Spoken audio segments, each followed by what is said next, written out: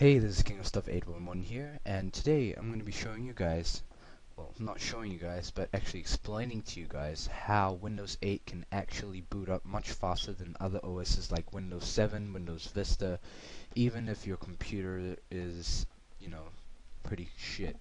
So, basically, Microsoft developed a new sort of process called Fast Startup, and this is automatically enabled in Windows 8. And what it does is that it saves your boot kernel info and some settings so that when you shut down and restart, it loads up faster.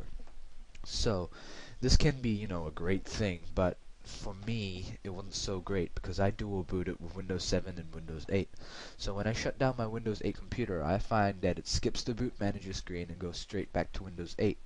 So I thought I had like some crazy problem with my boot settings and things, but actually the solution was really easy. So for those people that want to know, that's what happens.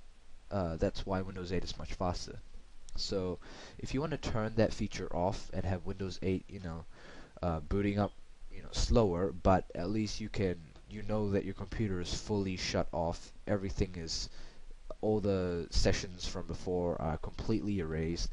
Then first you gotta hit Apple I on your thing and click Control Panel.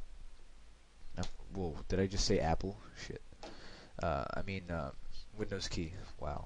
Okay. And then I'm gonna go to Power. So search Power and put change what the power buttons do. Change settings that are currently unavailable, and you make sure that this is ticked off. So normally this will be ticked. You gotta tick it off and it'll be fine. And when you shut down your computer, you'll find that it actually shuts down fully and starts up a bit slower. But if you're dual booting like me, you can get back on the boot manager screen. So I hope this tutorial helps some of you guys. I'm really sorry for saying Apple. I don't know what went over me. And please rate and subscribe if it works for you. Yeah, and forgive me for that. Yep. So have a nice day.